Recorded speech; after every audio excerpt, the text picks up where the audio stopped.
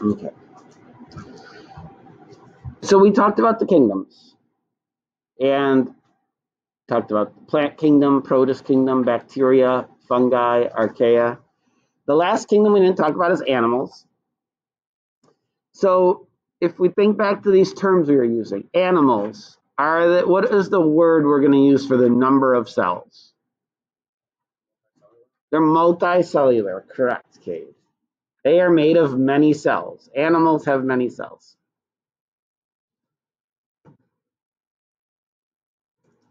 Do the cells in animals have a nucleus in them? They do, correct. So we call that eukaryotic. The eukaryotes do have a nucleus. You do have a nucleus. What about how do they get food? They have to eat things. What's the word we use? I don't kill anything, is there? Only plants. Heterotroph. I'm a vegetarian. Heterotrophs. They have to eat other organisms to get energy. The cells of animals don't have any cell wall. They're surrounded just by a membrane.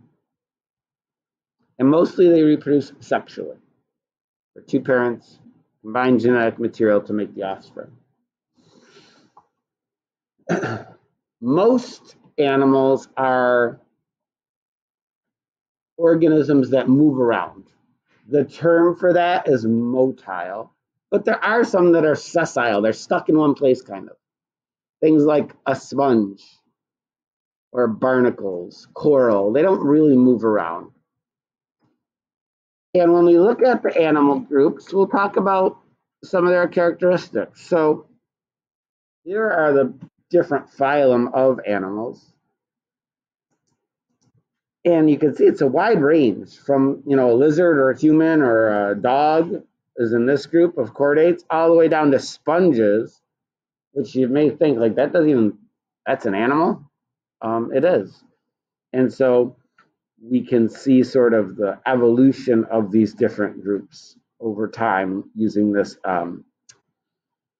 evolutionary tree.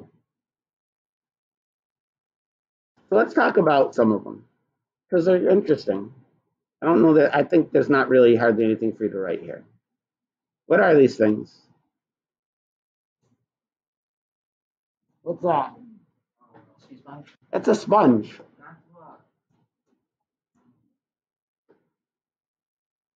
A sponge, if you buy like a natural sponge, I don't know where you buy something like that at like the fancy bath store or something. That's actually the skeleton of an animal that was once alive. Sponge, not like a rectangular sponge you probably have in your kitchen. That's just a fake sponge, right? It's just foam with holes in it. But there are real sponges that you can get.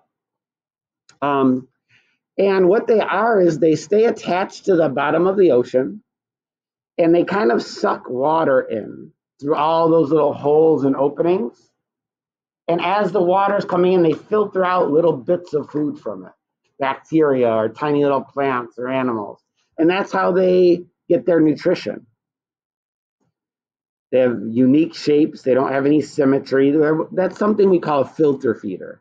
We're going to talk about a few different types of animals that are filter feeders. And they're very simple, but they are animals. They have all the characteristics of animals.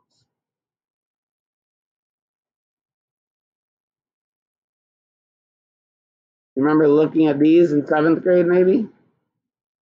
This little animal, it's not microscopic, but it's really small. They have tentacles. That's called a hydra. It's in this next group we call cnidarians, which are interesting. They have tentacles typically that have stinging cells. They like these sea anemones, like a jellyfish. And on the tentacles of these animals, there are these small little cells that basically like shoot a little dagger into their prey's body, and that can immobilize them, stun them, kill them. In humans, it can cause a lot of pain. Anyone ever been stung by a jellyfish? you ever been to the ocean, it's painful. These are animals. These jellyfish can sort of float through the water. They have these tentacles hanging down that they can use to capture their prey.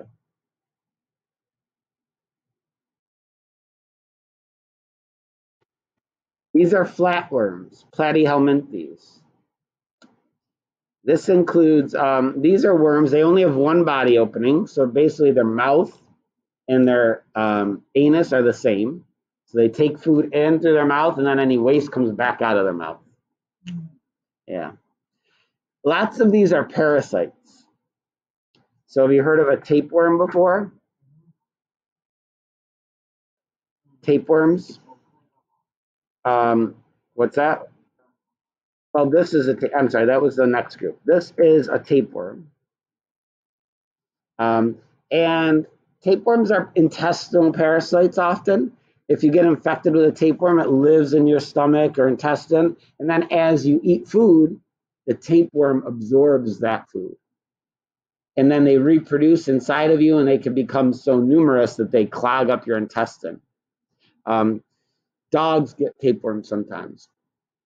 I remember our dog, when I first got I never had a dog when I was a kid, but when we first moved to New Hartford and I got a dog as an adult, when I took her in the backyard, she was going to the bathroom, and when she went to the bathroom, I looked down, and there's a tiny little white thing moving around on the little pile she left. And I knew she had a tapeworm, because each of these little sections, see how it's made of sections? If they break off, let's say another dog came around where my dog went to the bathroom and was like sniffing around and it ingested this tapeworm, it would then be infected. And that's how these worms can spread from one animal to another. So he just took her to the doctor, they gave her a pill, and basically it kills all the worms. There's other flatworms that are not parasites, like this fluke, this colorful fluke that lives in the ocean. This is a planaria. So there are some that are not parasites. This is another type of worm. These are called nematodes, roundworms. Some of these are parasites. Does anyone have a dog? Pet dog, you might have to give them a little pill once every 3 months called Heart Guard. It's a little brown, looks like a snack.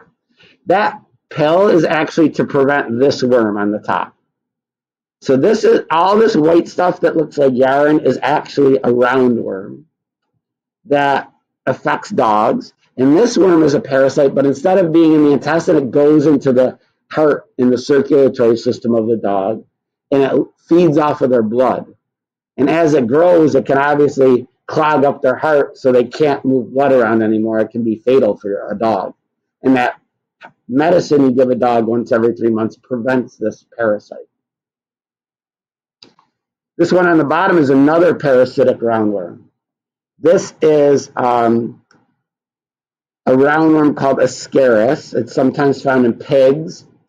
The eggs of this parasite can be in pork. And if it's not cooked properly, those eggs can spread to humans even. And they hatch into these roundworms, which live in the intestine and can be deadly. Because as they grow, this is a person's intestine, this red thing. It's all filled up with these worms. So this is another parasite.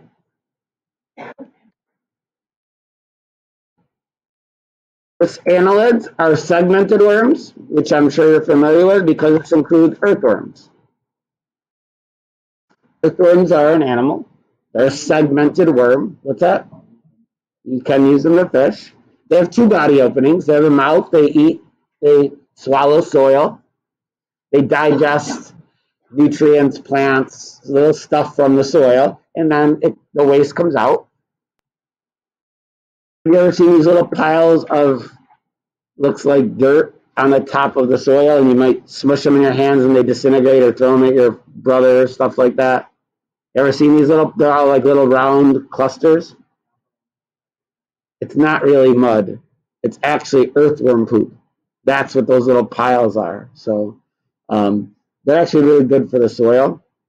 Yeah, they're called earthworm castings. You actually buy earthworms online, and they'll send them to you in a big bag, and you can put them in your garden because they help aerate the soil and break down organic material to nutrients, so they're good for your garden. There's another segmented worm. You know what that is? That's a leech.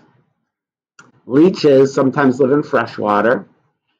They can bite animals and basically make a meal of their blood. And they basically, this is a sucker that kind of attaches to an animal, could attach to a human, but typically frogs and amphibians, other things. And then at the head end, which is this end, they have a little mouth that they bite into the animal, drink a bunch of its blood so they're big and bloated, and then they fall off and they go digest that blood, and that's what they eat.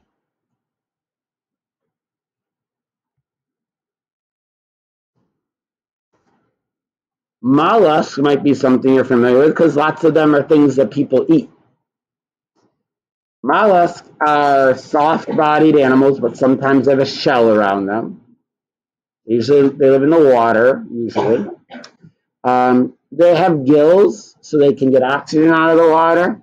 And they include things like the squid, octopus. You saw these at the beginning of the year, slugs, clams, snails. All those are different types of mollusks. Anybody ever eaten any of these things? Not clams? Squid? Calamari? Ever have calamari? Octopus? No? All right. Someday maybe you will. And we have the group arthropods. This is a huge group. It includes tons of different things. It includes insects, arachnids, centipedes, millipedes, crustaceans. All of those things are in this group called arthropods. This is the biggest group of all. They have an exoskeleton. And they have jointed appendages. Some of them fly, some of them walk, some of them crawl through the ground. So there's insects that have 6 legs. There are arachnids, which have 8 legs each. There's crustaceans, which have 10. And then there's centipedes and millipedes, which have more than 10. Which one's the centipede? This one? No, that's a millipede. That's the centipede. Centipedes have 1 leg on each body section. Millipedes have 2 on each, 2 pairs on each one. Anyone ever eaten any of these arthropods? Lobster? Crayfish? Shrimp?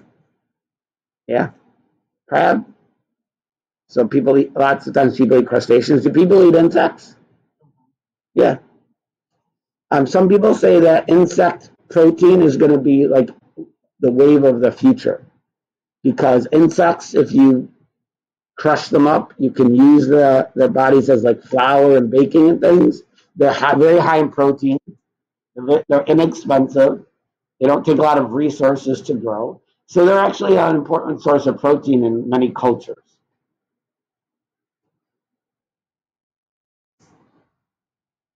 Any of these things look familiar?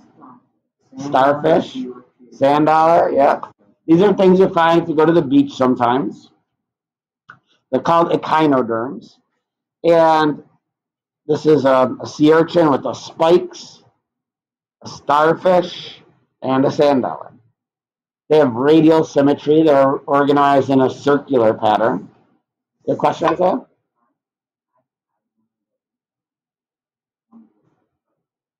Oh, a sea urchin? Well, like a dead one? Yep. Where'd you find it? Were you at the beach somewhere? Yeah. Yeah, they're found on all over. Like anytime you go to the beach, you might find a.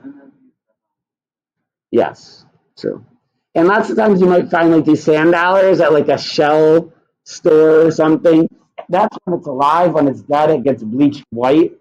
And they're sort of like this. They come in various sizes.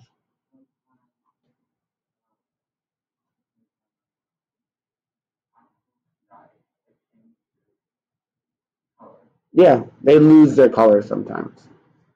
And now we get to our last group, chordates. These are the animals that have a spinal cord, most of them we call vertebrates. Okay? And so these are things you're definitely familiar with. Maybe not that. These are chordates without a backbone. They were some of the simplest of chordates. But the main groups are fish, amphibians, birds, reptiles, mammals. Oh, what happened?